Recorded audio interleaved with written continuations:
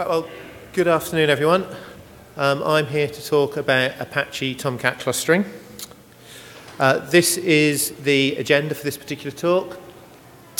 I'll give a little bit of background about myself, then talk about some terminology, when to cluster, perhaps more importantly, when not to cluster. I'll talk about some of the components. There's quite a lot of moving parts in clustering.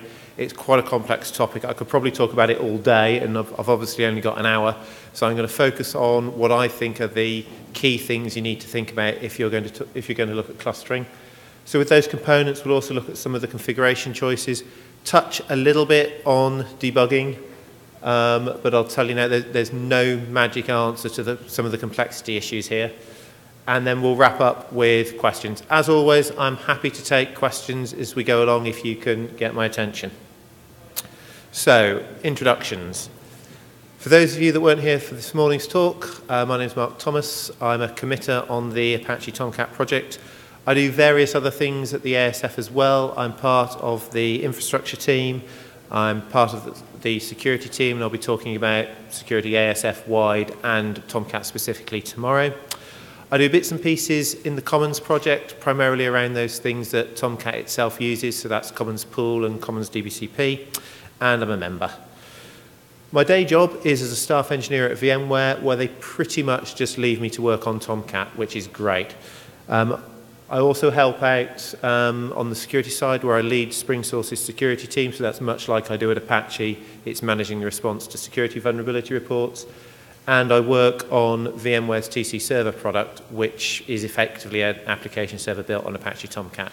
And as part of that, then I provide support to customers both using TC Server and Tomcats. So let's talk about some terminology. When we talk about clustering in an IT environment, it means a lot of different things to a lot of different people. The Tomcat community has a very, very specific definition of clustering in mind. When we talk about Tomcat, all we are talking about is taking HTTP session information that's on one node and copying that information to another. That's it. Whenever we talk about Tomcat clustering, that's the functionality that's being discussed. And that's true throughout the code base and throughout the documentation.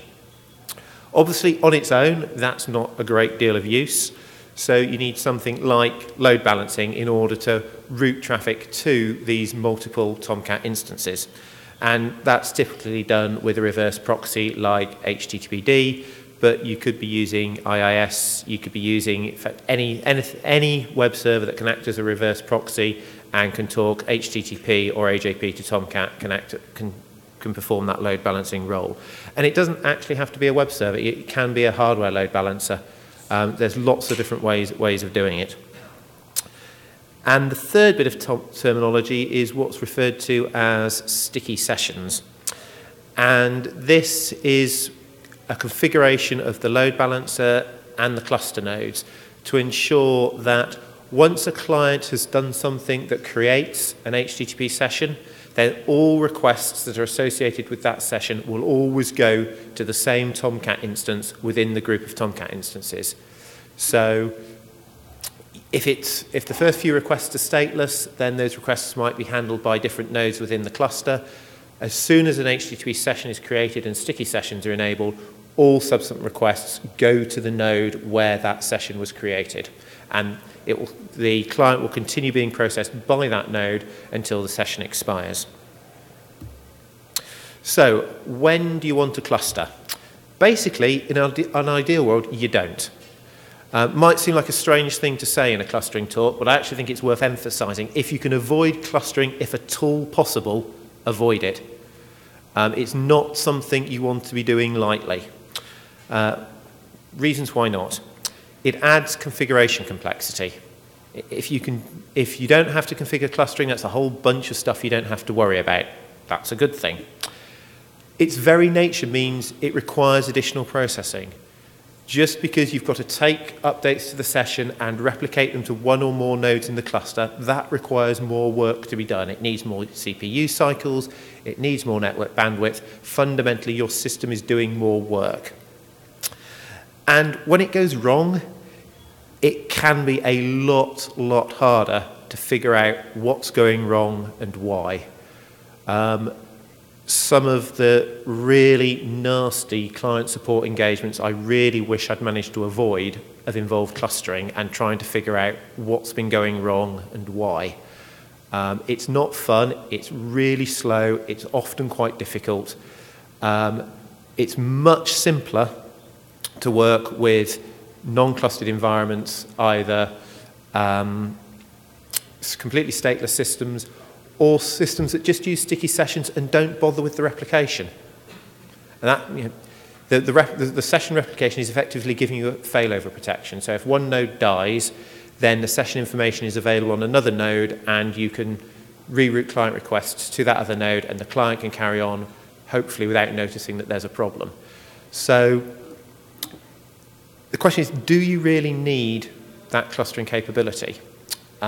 Is simple load balancing with sticky sessions good enough? So as I say, the cost there is if a node dies, the user's data is lost. How bad that will depend on your particular system, your particular environment. If you've got a completely stateless application, you don't care anyway. You're not using sessions, you don't need to worry about replication. That's the ideal, to be honest, if you can make your application completely stateless. But in reality, most applications do require some form of state. And they usually store some state, to a greater or lesser extent, in the HTTP session.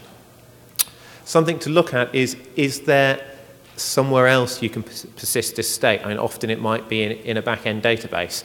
So the stuff that really matters is in the back-end database, and if you lose the HTTP session, the application can recover and carry on, and the user won't notice it.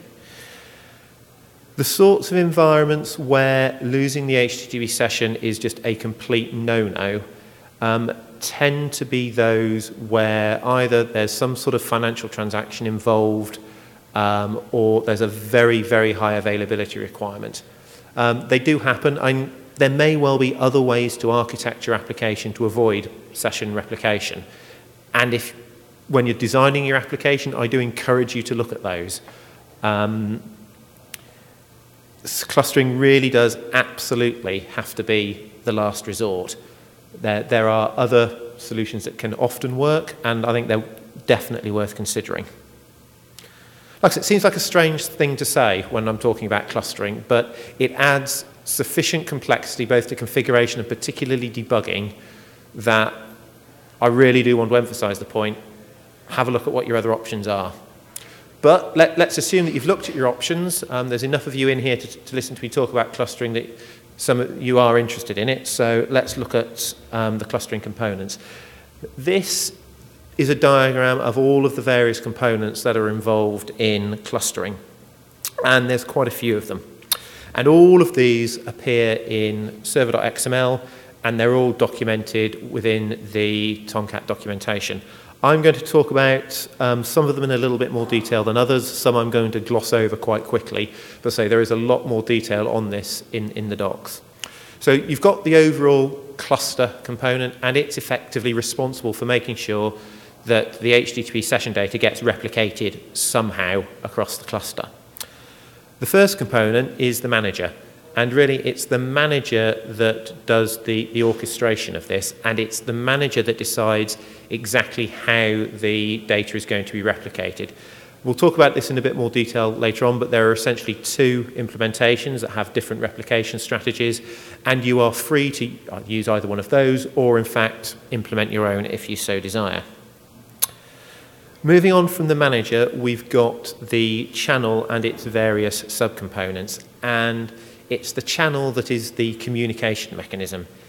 It's the channel that takes care of getting the replication messages from one node to the node or nodes those messages need to get to. So one part of that is the membership, and that's how that manages knowledge of what are the other nodes in this cluster. Because obviously in order to implement some form of replication strategy, you need to know what the other nodes are so you can decide which nodes to replicate your data to, and that responsibility falls to the membership component. Then you've got the receiver and the sender, which unsurprisingly the sender sends messages and the receiver receives messages. And on those, you've also got interceptors. And they're a bit like servlet filters in that they can intercept messages on the way out and they can intercept messages on the way back. They can insert messages into the chain and they can remove messages so they don't get further down the chain or don't get further up the stack. So for example, one of the simple interceptors just keeps a running total of statistics about how many messages have been sent, how big they were, that sort of thing. There are other interceptors that do things like monitor the health of other nodes in the cluster. The next block of components are the valves. Now, valves are also, as it happens, a bit like servlet filters, but they're Tomcat's specific version of a servlet filter, and a valve can sit on any container component within the hierarchy. So they can sit on context, they can sit on hosts, and they can sit on engines. And because we're talking about the clustering, which is either done at the host level or the engine level, then whatever valves are associated with the cluster, they will get injected into the processing pipeline of the associated component. So if you have a cluster attached to a host, then any valves for that cluster will get inserted into the pipeline of valves for that particular host. And the sort of thing that the valves do is, for example, if the session ID changes, for example, because you're using sticky sessions, you have a failover, the JVM root on the end, that changes, then the valve makes sure that Tomcat's internal data structures are updated with that new ID. Next component is the deployer. This is something that isn't that widely used.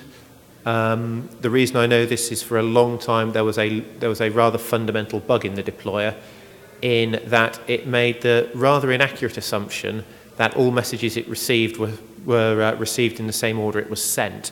And the job of the deployer is to take a WAR file and deploy it across all of the nodes in the cluster. So obviously the WAR file, particularly if it's a big one, gets broken down into multiple messages. That gets sent out across the network. It's reconstructed at the other end, and build the WAR file and deploy it. If those messages were reconstructed in the wrong order, obviously you ended up with a corrupted WAR file. And that was the case for quite a while, and nobody actually complained. When somebody did finally complain, we fixed it, but it does suggest that it's not that widely used. I think I probably see about maybe 1-2 messages a year on the users list about it, so it's a fairly infrequently used component. Most people just, when they have a cluster, they'll just manually deploy the WAR files they want to that cluster. They're not dynamically deploying and undeploying WAR files from a cluster. And finally, there's the listeners components. And there are various events that are generated within the cluster. It's things like message received, message sent, a node has disappeared from the cluster, a new node has arrived. Lots and lots of different messages that you can write a listener to respond to and do something when that happens. And Tomcat has some internal listeners as well that do some of the work of the cluster based on other events. So let's look at configuration choices for some, but obviously not all of those components. First of all, the manager. As I said, there are two options. They're referred to as the Delta manager and the backup manager. And the backup manager, it happens, is really the motivating factor for me submitting this talk to ApacheCon, because there is a lot of misunderstanding over what the backup manager actually does. And one of the things I wanted to do in this presentation was try and clarify that. But before we get to the backup manager, let's talk about the Delta manager. That is the default manager within Tomcat. That's the one that you get if you just put a cluster element in your server.xml. And its replication strategy is really simple. It's going to replicate every change in every session to every node in the cluster. So that gives you maximum reliability. If you've got four nodes in your cluster, 3 of those nodes can fail, and in theory you will still have all of your sessions on your remaining node, assuming that that node actually has enough memory to handle all of them and enough processing capability to handle all of the requests. But it does give you maximum reliability. It does have a teensy tiny downside when it comes to scalability, and that is that the number of messages on the network, or the volume of network traffic, increases with the square of the number of nodes in the network. That is not sustainable. You rapidly run out of bandwidth if you have a fairly busy cluster and a large number of nodes. I reckon on the limit being somewhere between 4 and 8 nodes, depending on how big your sessions are, how big the objects are that you're replicating, how busy the site is. You can sometimes get away with 8. 4 you're usually okay with. It is very application specific, but it doesn't scale to really large numbers of nodes or really large sessions. One advantage of it is the failover can be to any node. So if you've got 4 nodes and node A fails, any of the other nodes can immediately pick up the request because they've got usually all of the session data, and we'll come on to exactly when they might not have all of the session data a little bit later on. The backup manager is not, and I stress the not, as some people have described, it does not have one node that keeps a backup copy of every single session. That is not how it works. The way the backup manager works is a session can be created on any node in the cluster. The node that the session is created on becomes the primary node for that session. That node then picks a backup node. It's actually on a round-robin basis from one of the other nodes in the cluster. So node A, first of all, when it needs a backup node, it will pick node B, then C, then D, then back to BCD, BCD, and so on.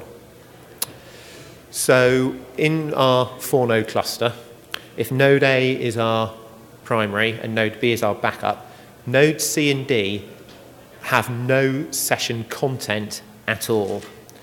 What this means is that you have to use sticky sessions because you always need the requests to go to the primary node in the cluster. If you don't, the cluster starts trying to reconfigure itself thinking that the primary node has gone down. So if you're using the backup manager, you absolutely have to use sticky sessions. In terms of scalability, it's a lot more scalable. Because there's effectively only one copy of the data, then the network traffic scales with just the number of nodes. So it's linear scalability, so you can scale it out to much larger numbers. Failover, however, is a little bit more complicated. And again, particularly if you're trying to debug what's going on around failover situations, you need to have a good understanding of how the backup manager works, and that's what we're going to talk about in a little bit more detail next. So let's start with our 4-node cluster. Each node has got 30 sessions on it that are primary sessions, and typically, and in a real-world application, they wouldn't be distributed this evenly. There'd be a few little ups and downs, but roughly, on average, for those 30 primary sessions, they'll be distributed 10 on each of the other 3 nodes. So node A has got its 30 primary sessions, and its backups are distributed 10 on B, 10 on C, 10 on D. And the same for the other nodes. So when you look at it in total, each node has 60 sessions. It's 30 primary sessions and 30 backup sessions for other nodes in the cluster. So we're using sticky sessions here. So for a session that's in node A, the client will talk to that node. Any updates to those sessions, they will get replicated just to the backup node that's got the copy of that session. Now let's imagine that node D fails. A lot of things start happening, and they start happening as soon as the cluster notices that that node has failed. They are not dependent on a request coming in, although a request coming in can actually trigger some of this as well. And to add to the entertainment, shall we say, of trying to keep track of what's going on, each of those 3 remaining nodes are independently going to start recovering from the fact that node D has just failed. So what's going to happen? The short version is that the sessions are going to be distributed to the other nodes. However, things are complicated by what actually triggers that redistribution and what happens when. So, node D has failed, and the other nodes in the cluster notice, okay, we'll assume that there are no requests coming in at the minute because that just helps keep things simple. So the other nodes notice that node D has failed. It says, right, was I the backup for any of node D's sessions? Okay, for all of node D's sessions that I was the backup for, I will make myself the primary and announce that to the other nodes in the cluster. It will then say, right, I know I was the backup and I'm now the primary. That means there is no backup for these sessions at the minute. So the next thing it will do, it will, again, on a round-robin basis, select a backup node for these sessions and then replicate that data out to those other nodes.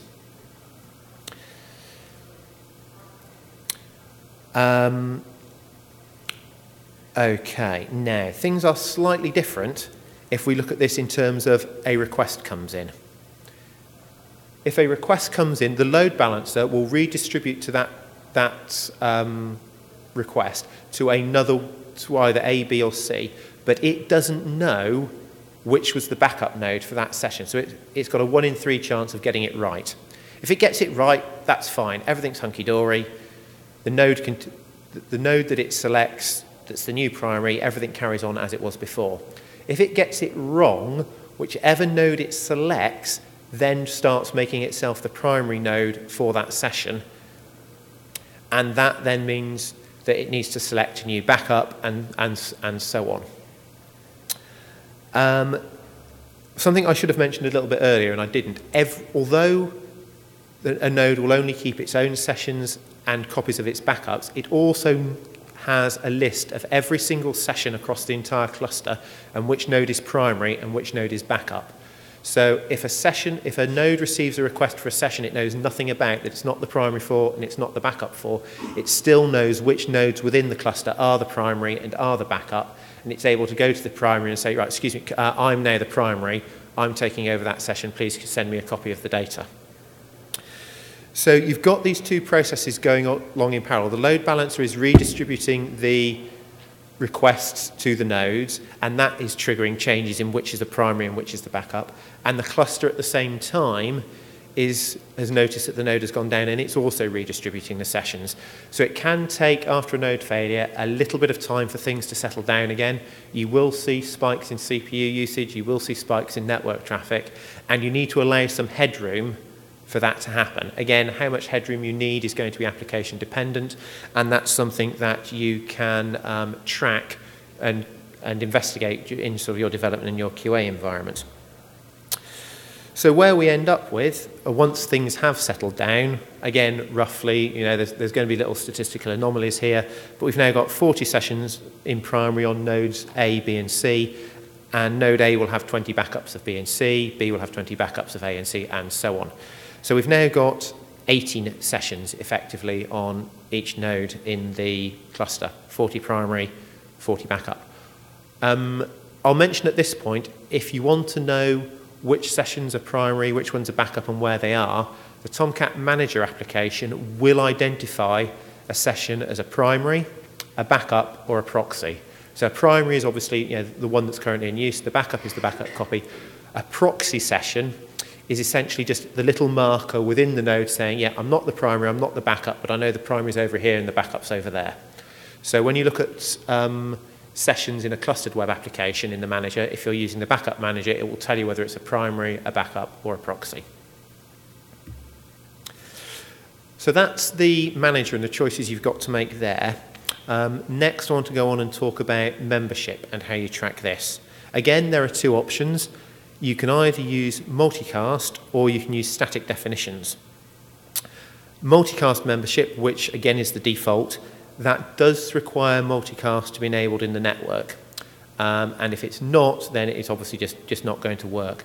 Personally, it's something I find quite difficult to debug when it's going wrong. I just haven't quite got enough experience to drill down really quickly to what the problem areas are, so it usually takes me a little bit of time. One of the things that has changed recently, or well, I say recently in the last few years with multicast, is as you see organizations moving to more virtualized environments, they often set up, well, we're going to set up our own little virtual subnet for this particular application, and because the application is on its own virtual subnet, there's normally less of a reluctance to enable multicast on that particular subnet than there would be if you're asking it for it to be enabled across an entire corporate IT structure. So I have seen a greater willingness to use multicast in corporate environments over recent years. One of the big advantages of multicast is it scales more easily. If you want to add a new member, You just configure the node, it starts up, it announces itself to the other nodes, they see it's there, they announce themselves to it, and in theory, and it usually does if multicast is enabled, it just works. Whereas static membership, which doesn't require multicast, it's a lot simpler to debug because it's just a simple TCP connection to all of the other nodes which you've told your current node exists, so it creates connections to each of them to make sure it can talk to them.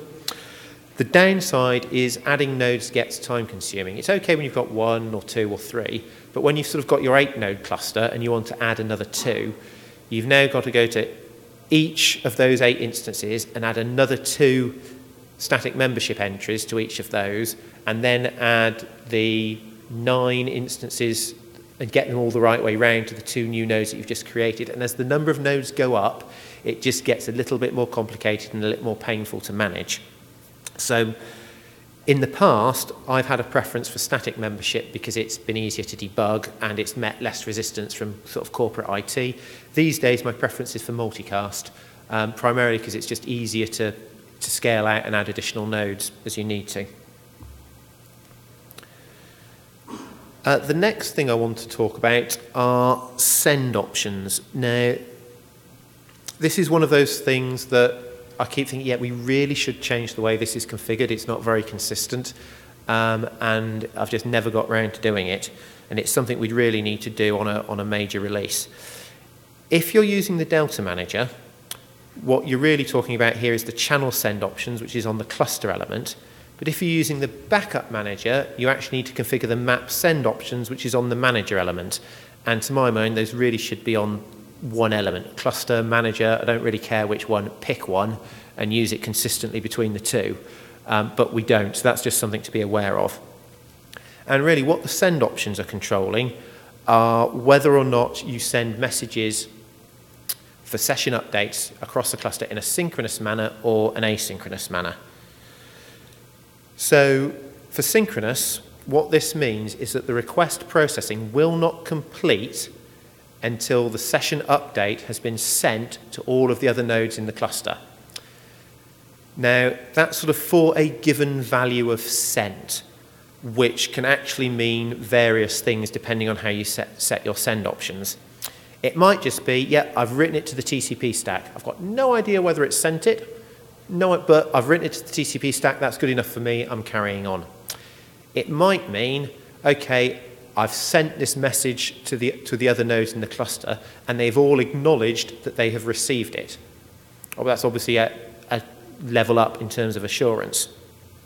Beyond that, there's the, okay, I've sent this message to all of the other nodes in the cluster, they have received it and they have processed it. So if we're talking about updating a session, that means, okay, I've sent the updates to all the other nodes in the cluster, they've all received it, they've all updated their local copies of the session, so now all of the sessions across the cluster have the same view. Now, if you're using synchronous send options and you choose the option of all messages must have been processed by the other node, what that means is once one node in the cluster has processed a request, then the next request can go to any other node in the cluster and it will see exactly the same view of the HTTP session regardless of which node it goes to in the cluster.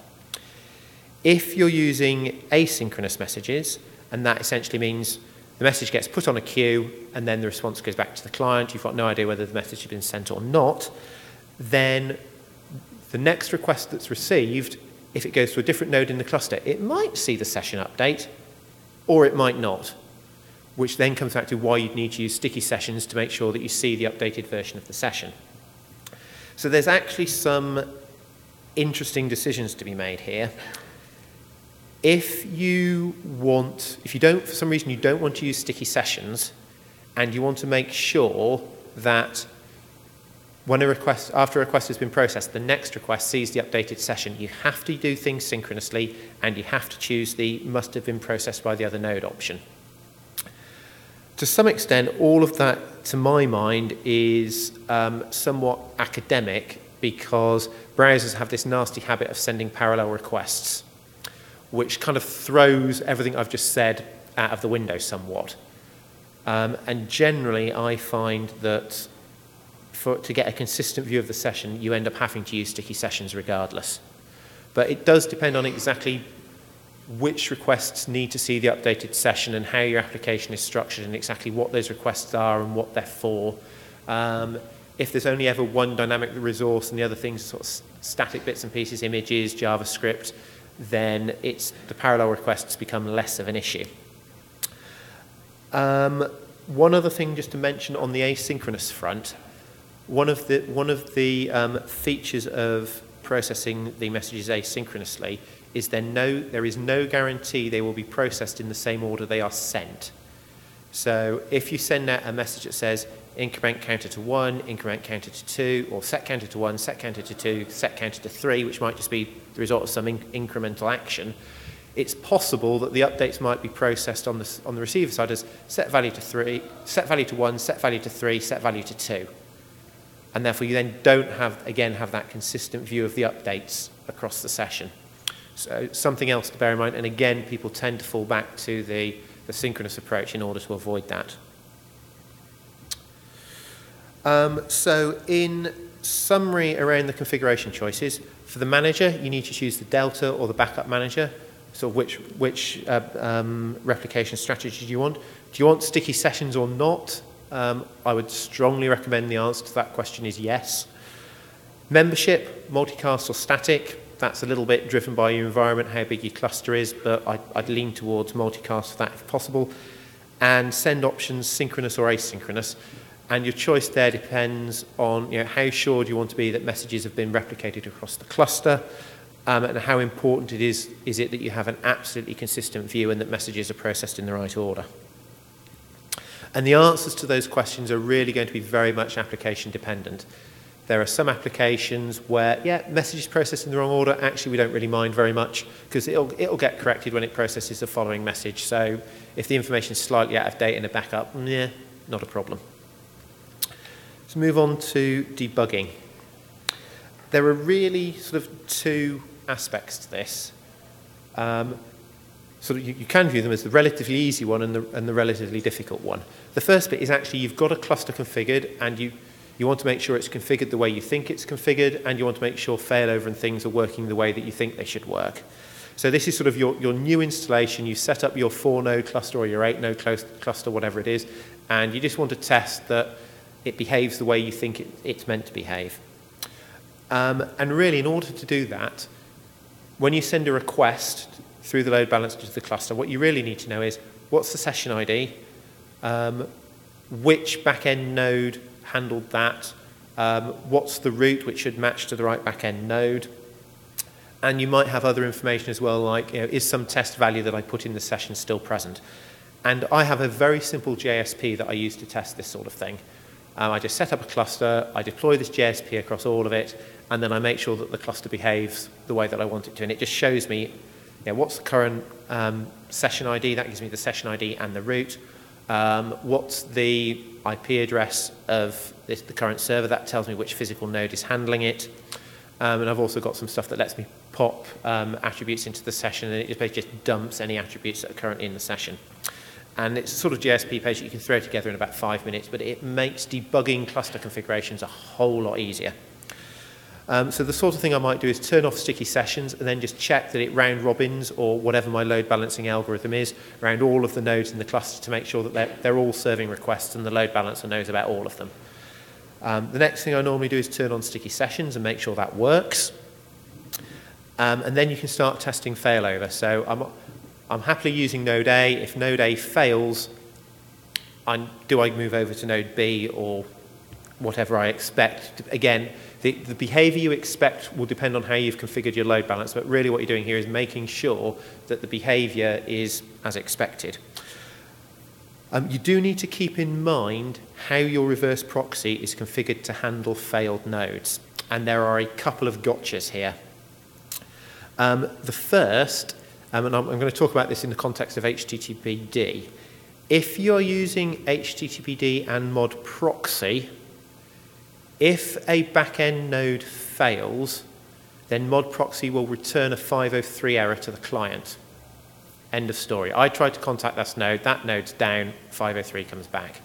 Mod JK, you can configure it to retry the request to another node in the cluster. Now, that is potentially quite a nice thing because the client doesn't see the error message. The request just gets retried, and the user sees the response. And they will see a slightly slower response because there are some timeouts involved. But that's potentially a good thing. But it does mean that potentially your request got sent to one node in the cluster, it processed it, and something went wrong when the response was being sent back. And now you've just sent the request to another node in the cluster, and it's processed it again. Now, take an extreme example. If this is a banking application that's processing a deposit for $1,000, you've just had $2,000 deposited in that particular account rather than $1,000. Now, as a user, I'd be quite happy about that, but I'd be less happy if we were talking about a withdrawal.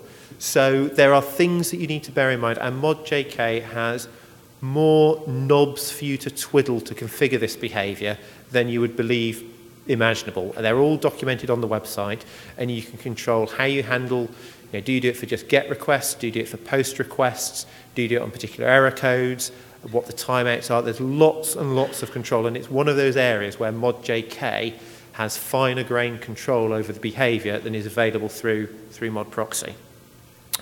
The other thing to bear in mind is that the reverse proxy, once it's tried talking to a node and it's decided that, oh, that node has failed, it usually sort of marks that node mentally as failed for a period of time. I think by default it's 60 seconds.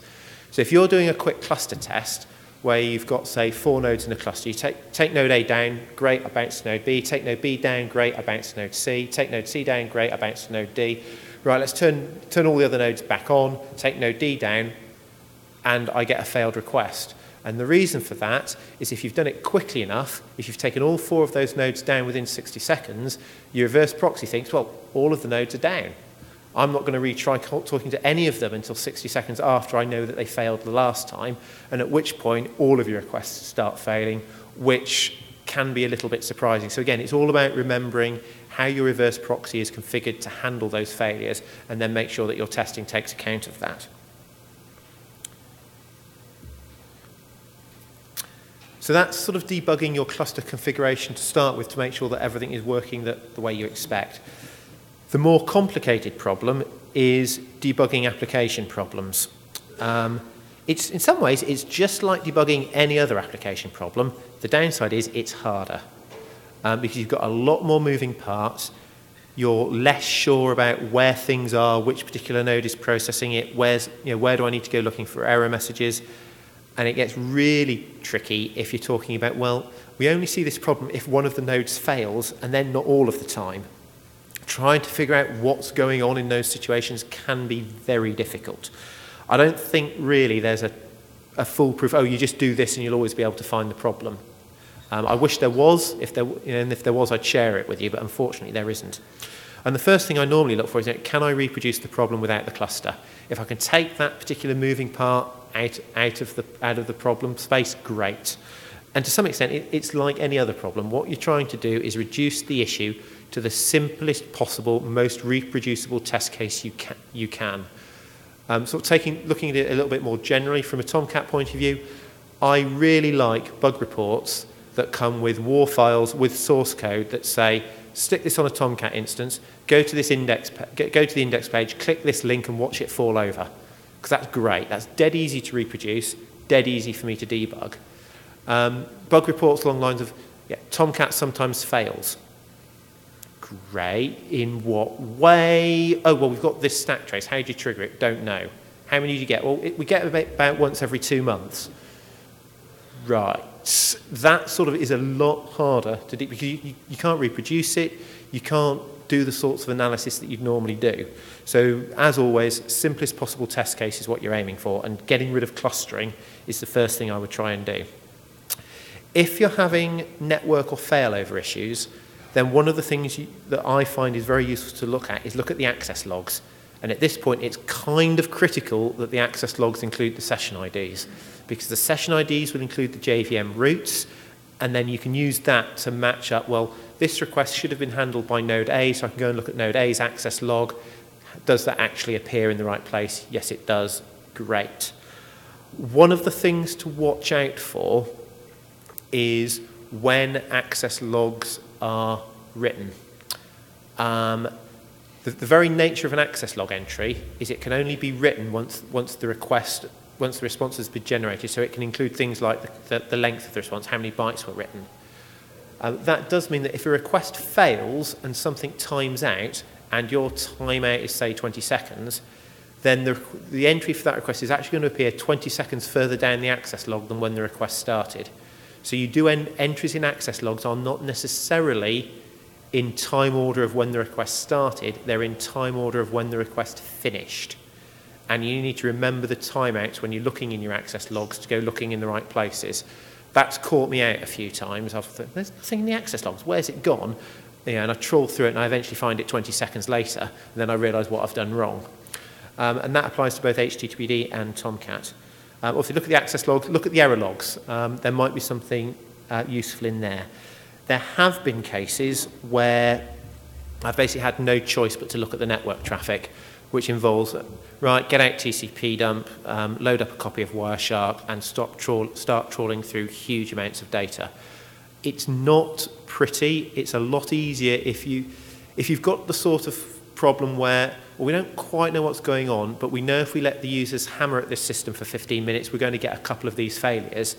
That's the sort of time where, if there's nothing in the access logs, nothing in the error logs, nothing obviously going wrong, that's when I might get out TCP dump and they say, well, the user can tell me when it fails, so they can tell me their IP address and the time, and then I go looking and I can find the TCP stream where it went wrong, and then that might give me some clues as to what's happening. And I've successfully done that a couple of times, and it's hard work, it's slow going, but you can get there. And the root cause of the problem there was a Internet Explorer taking advantage of some unofficial Microsoft not quite following the HTTP specification features and passing them on to HTTPD that was saying, no, that's not spec compliant, thank you very much, go away, and just resetting the connection before it even got anywhere near the access logs. But it was only by looking at the network level dump we could actually see what was going on. So to some extent, those network issues are a little bit easier to debug because at the worst case, you can look at the raw traffic and figure out what's going on. And it's sort of a heavyweight approach, but it is there as a route of last resort. If you've got application issues, then it really comes down to logging, and more logging. The better the logging that's available from your application, the more likely you are to be able to figure out what's happening. And you need to be able to fine-tune it. You need to be able to narrow it down to, okay, this is where the problem is. It's this particular feature. It's this bit. Again, if it's repeatable and if you can, then my sort of starting point is, can I attach a debugger to that Tomcat instance and put a breakpoint in? Oh, I can. Excellent. Right. Life suddenly got a lot easier. Because now I can just sit there waiting for the problem to occur, and then I can step through and see exactly what's happening. If I can't do that, and I'm trying to do everything via application logging, it gets a lot harder. It's kind of at this point you really need to make sure you've got application developers that really understand the application code working alongside you, so they can say, oh yeah, no, they've got the understanding of the application architecture, so they can focus in on the right bits. Trying to do this without the knowledge of the application is really, really painful. Okay, that brings me to the end of what I wanted to talk about. I'm obviously happy to take any questions, and I think we've got about 15 minutes for questions. Yeah. Do you want to step up to the mic so we can get it for the recording, please?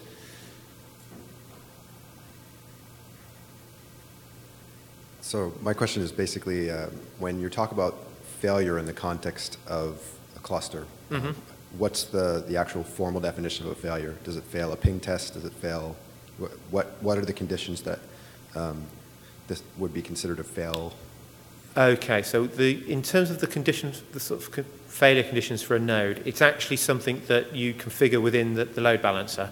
So it's normally of the form, I've sent a request to that node and I haven't had a response back in X seconds. It might be I've had a 500 error code of some form, and I'm going to assume that that's fatal. It usually isn't, but I'm going to assume that it is. Normally the sorts of things that go wrong are things like get an out-of-memory error on the JVM that's running Tomcat. Yeah, that's 99 times out of 100, that's instantly fatal. Or you get a JVM crash, and the process just disappears, and the load balancer is sat there waiting for a response. So normally, its request has taken more than X seconds to come back, and it hasn't. That does mean that things get really complicated if you have an application where most requests should come back within a second, but the odd request might take a minute or more to process.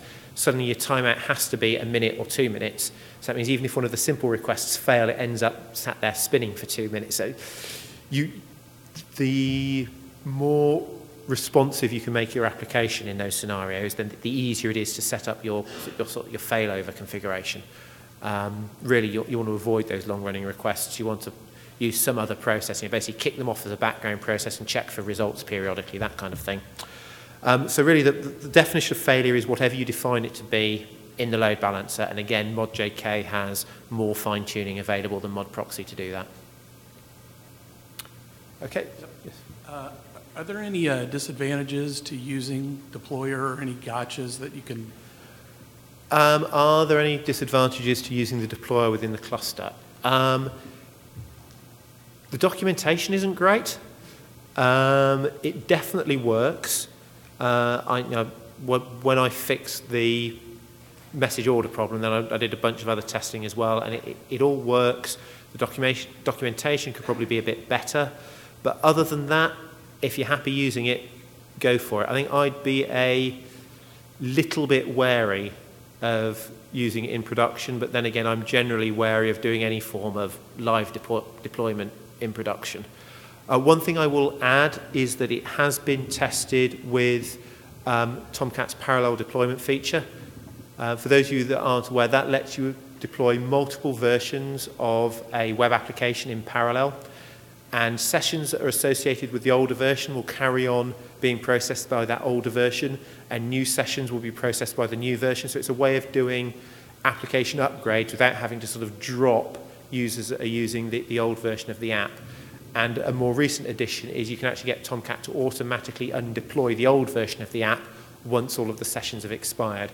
And that parallel deployment works with the cluster deployer as well. That's also been tested.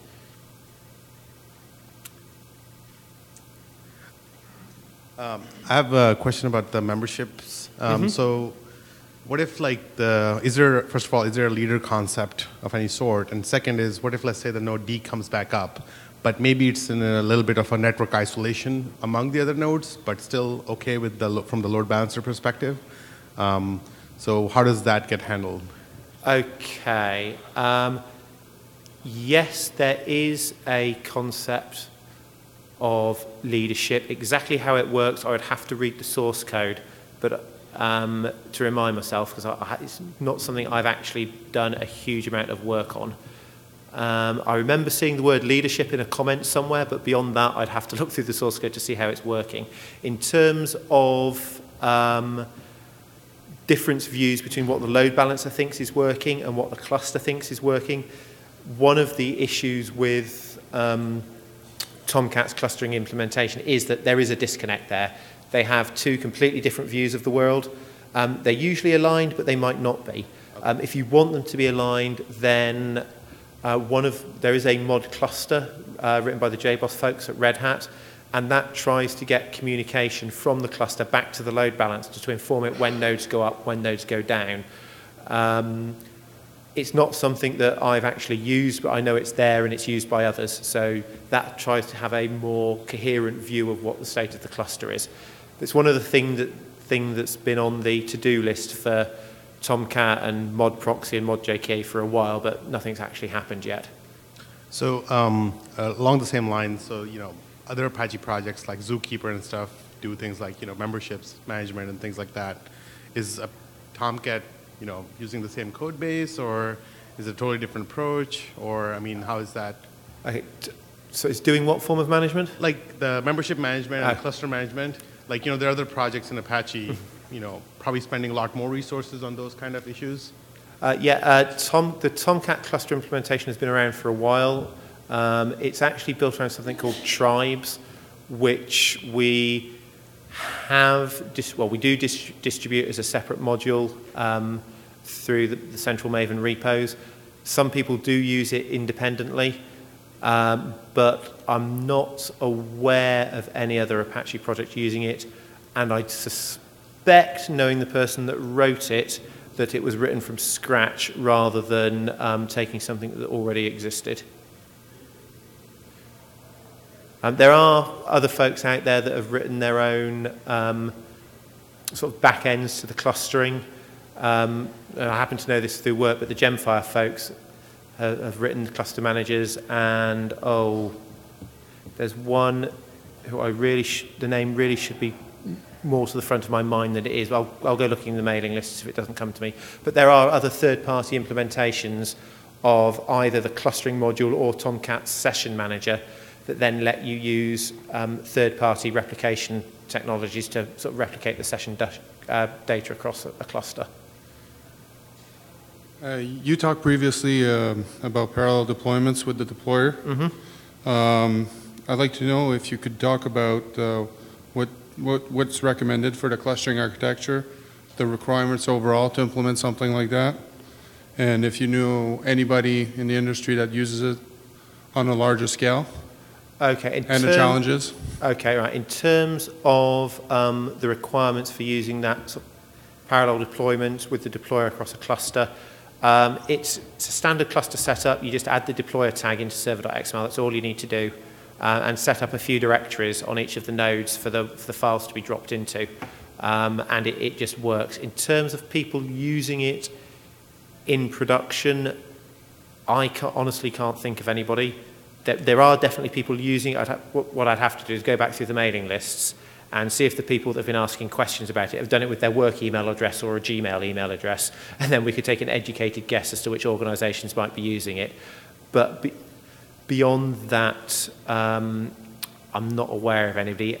And again, my suspicion would be that in production, people would be more likely to manually copy the WAR files across, manually take nodes out of a cluster, update them, bring them back, then use the deployer. Chris? I got a couple of questions as usual. If you're using the backup manager, you may have actually mentioned this, but if a backup node goes down, or if a node goes down that is the backup node for a set of sessions, does the primary detect that and sort of re-backup? Yes. Okay, so it rebalances itself? Yeah, so as soon as a node goes down,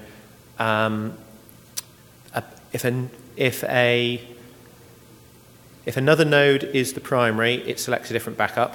If the node that's gone down was its backup, it selects a new one. If it's the backup, it makes itself the primary and selects a new backup. So it does rebalance itself, and you end up with, again, one node failed and a primary and a backup of every session across the cluster. And again, every node in the cluster knows where the new primary and the new backups are. They all have that coherent picture. Okay. In a pathological case, if a node were to think that it went down, like instead of actually a JVM crash or power goes out to the machine, if instead somebody unplugs a network cable, and so that machine is still running in its own little isolated world, it actually thinks that everyone else is down, but that it's still up. So it's going to go crazy. The rest of the network is going to recover. What happens when you then rejoin it to the cluster? Well, the first thing that node is going to do is make itself the primary for all the sessions it knows about. Then when it rejoins, I honestly don't know what's going to happen. Well, it won't advertise that it is. I mean, it may try to advertise. It's either going to get very, very messy, or I suspect what will happen is that there is some code in there for just to elect which one's the primary. But I'd actually have to look at the source code to see how it handles that. To be honest, working out how all the node handling failover works, that was a look at the source code, and it's actually pretty well commented and fairly clear what happens. But I don't remember considering that particular case, but we can have a look at the source code and find out. Okay. Also, you mentioned that your send options will configure how the replication is done for a session, whether it's synchronous, asynchronous, who you're waiting, what level of commit are you looking for from other members in the cluster. Is there any way to configure that on like either a per request or even a per URL pattern basis? Nope. Short answer. Okay. No, it's done at the cluster level. That's the only control you've got. Is there any reason to suspect that that couldn't be built in? Is there something at a fundamental level that would make that difficult to do? Without looking at the code and seeing how far down sort of that level of acknowledgement goes, and in terms of synchronous and asynchronous, then yeah, there's a problem in that there's a fundamental difference between sending it and waiting for the response and sticking it on a queue. So that there's different components that get set up underneath that, but there's no reason that they couldn't exist in parallel. In terms of how that flag is set on a per message basis, what I don't know is whether or not that flag if that flag isn't transmitted with the message, then the other end is always going to treat all messages the same way. So, yeah, I need to look at the source code again. But in theory, it shouldn't be any worse than just adding another parameter to what's potentially a very long chain of messages. Okay, because I can imagine an application where you're going through some workflow, maybe a 12-step workflow. The first 11 steps you can be really sloppy about, but that last step you need to make sure that it's committed and sent around to the cluster and things. Yeah, I think I'd be leaning heavily towards just persisting that to a database or something else in a transaction, rather than relying on the session replication. But yeah, here I am talking about clustering, trying to persuade as many of you as I can not to use it. I think we're just about out of time, so I'll wrap it up there. If you've got any other questions, I'm around for the rest of the day. I'm around tomorrow and some of Thursday, so do come and find me. Hope you found that useful.